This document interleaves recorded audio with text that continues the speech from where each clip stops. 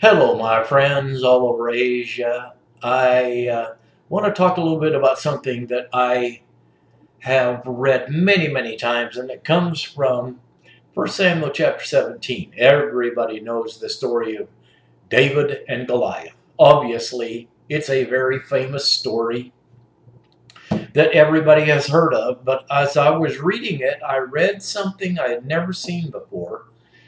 When David said Goliath was defying the armies of God. He didn't say he was defying God. He said he was defying the army of God, which is really interesting. So I thought I need to look up this word and find out exactly what it means. So I looked up defy, and it has 4 meanings that are really, really significant. Number 1, to confront with assured power or resistance. Wow, that's awesome. That means I need to know who I am in Christ. Number 2, a decision that defies all logic. Well, in today's society, this happens a lot because we have to go against what society is bringing forth, or we will be seen as someone that's on the outside, defying logic. Well, I've never been a normal Christian. And I pray that you're not a normal Christian either, because normal never changes anything in the world. Number 3, it says to challenge to do something considered impossible. Well, again, in today's society, as a Christian, we're doing all kinds of things that seem to be impossible. We're coming up against a society that is trying to be a global entity. And as a Christian, as an individual who has Christ in my heart, sometimes I come up against things that seem to be very impossible for me. But I do them anyway, because that's what God told me to do. Number 4, it says to challenge to combat. The power. Oh yeah. Well, sometimes we have to fight for what we believe in. Here in 1 Samuel it says, 40 days the giant confronted the armies of Israel. Morning and night he would come out. He would in fact come out every day, and his physical stature would scare Israel because he was so big. He was intimidating. He was defying the armies of God. He said, send somebody out to fight. I don't care who it is. Just a representative, which is really interesting because Christ is our representative and Goliath is the enemy's representative. I don't care if it's a man, a woman, a child, I don't care. Send somebody out to fight. I have heard about this God of Israel, but I have never seen him. Because I am a warrior, and I have been a warrior since my childhood, and I have never lost a battle, so I want to see this army of God. I want to see this God that you're talking about all the time. Don't just talk about him, show him to me. Goliath was tired of hearing about the power of God. And the ark, wherever the ark was, that's where God was. And there was no way that the armies of God could be beaten. So nobody would fight him, because every time he'd come out, the armies of Israel would become terribly afraid and they would run away. Now I find this really interesting because it is very relevant to what's going on in our lives today. We as the body of Christ are confronted with this same type of enemy. And what do? Often we run away in fear. But it says we overcome him by the blood of the Lamb and the word of our testimony. We are covered with the blood of Christ. And Christ's blood is more than enough. Goliath was very self-assured. Nobody could fight against him. Nobody could win. Nobody on the face of the earth could overtake this giant because he was so big. Everybody was afraid. Now, I find it interesting that where Israel was owned and given to them by God.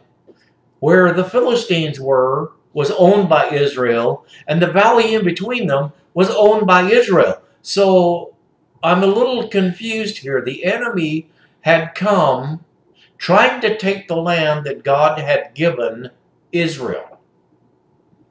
This should never happen. But because of the giant, they were afraid to do anything, and it says every time he came out, they ran away.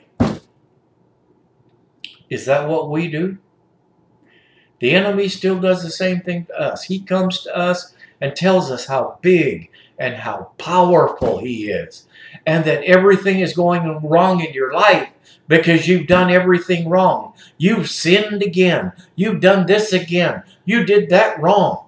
Well, if I'm covered by the blood of Christ, that doesn't make any difference. Because everything that I have done in the past, everything that I do in the present, and everything that I do in the future is covered under the blood. Therefore, his grace is upon me.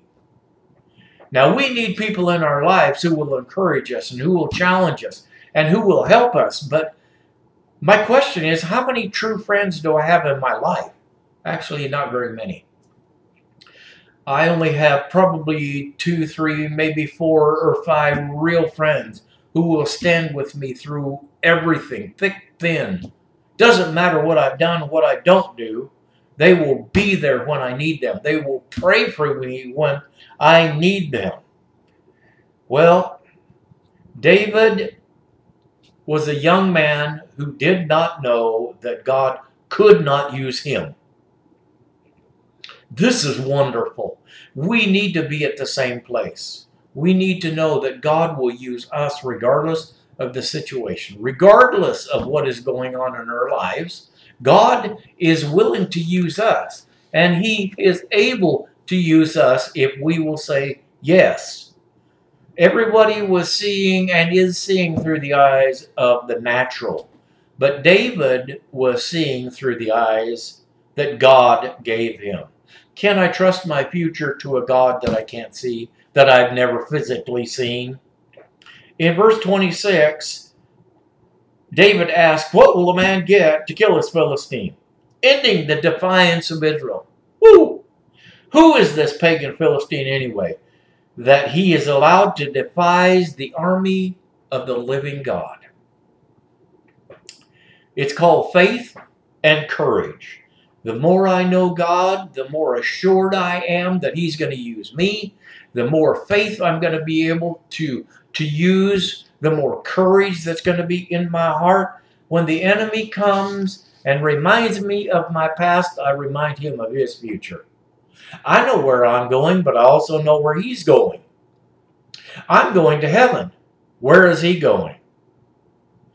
David was seeing that God of Israel being defied, and he said, somebody has got to do something about this. We cannot stand here and allow this giant to defy the armies of God. The decision did defy all logic. Everybody told him, David, you don't understand. See, you're just a child, and he's been a warrior since his youth. He has never lost a battle. You cannot go out there and fight him. Who do you think you are? Well, I've heard that many times in my life. Who do you think you are? Well, I know exactly who I am. I'm a child of God. And by being a child of God, that means I can overcome anything with the help of God. Not on my own, but with the help of God. By faith, I am able to overcome anything that is an obstacle in my life. Faith comes by hearing, and hearing the Word of God. That means it's very important every day to read the Word, to get the Word in me, so faith can grow, faith can build. Because out of my mouth, my heart speaks. Whatever is in my heart is going to come out, whether I like it or whether I don't. David overcame by what was in his heart. Faith in God. Courage in God. We can do the same thing. Don't give up. Don't ever quit. know that God is on your side. And just like David, the young man, God is going to use you. All you have to say is, yes, I am willing, God, for you to use me. Please use me today. Father, in Jesus' name, I thank you for all you are doing through all of us. May we be encouraged today that you are faithful, you are more than enough.